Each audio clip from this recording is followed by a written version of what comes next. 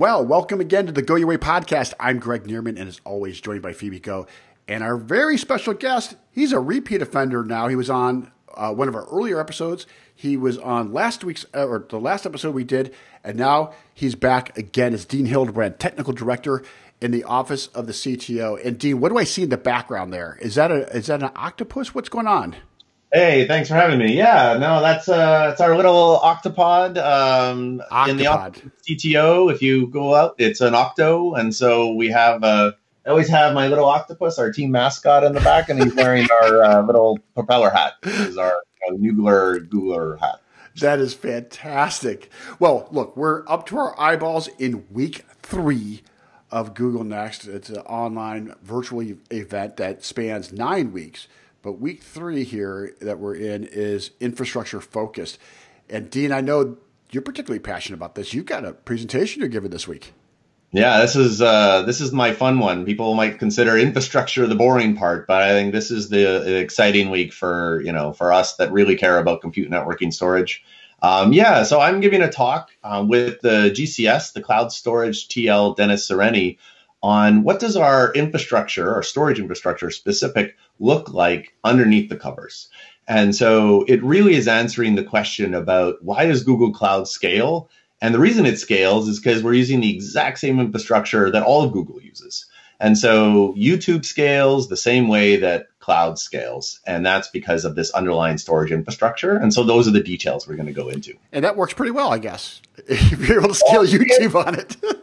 It trucks along, and it's been a really long journey for the storage team as well. It started with GFS way back in the early 2000s, and it's really evolved a long way from then as Google has grown, right, along with cloud. And so I really think it'll be interesting to a lot of people, and it's going to be one of the advanced sessions. So, for people that have been repeat offenders back to Next, that they can really find a little more in-depth topics. And that's going to be something to watch out for this week as well, is really paying attention to which ones are the in-depth ones, which are the 300 level talks, and then the intro versions, which are 100 and 200. So for our viewers, maybe they weren't thinking of going, but now they are because they've heard our podcast. What would you say is one of the biggest challenges with scaling storage, and therefore why should they attend? Because I don't want you to give it away. But what's the question that they should be asking? Why is storage so hard to scale? Why is storage so hard to scale? I think there's one thing, right? It's like you can have it scale, you can have it perform, and you can have it available. But to get it, all of those aspects, and then to do it globally, I think is a real challenge. And so, you really, nobody I know, just wants a really horribly performing but highly available system. And so, getting all of them to work and getting to all of our different customers and internal services, like this is something that, I think is a challenge that is to some degree somewhat uniquely, for Google. And here's the great thing about all of these week's events is that it's not time-based. It's all available on demand. So when you've got a few minutes to sit down and consume these things. Dean, you mentioned your session.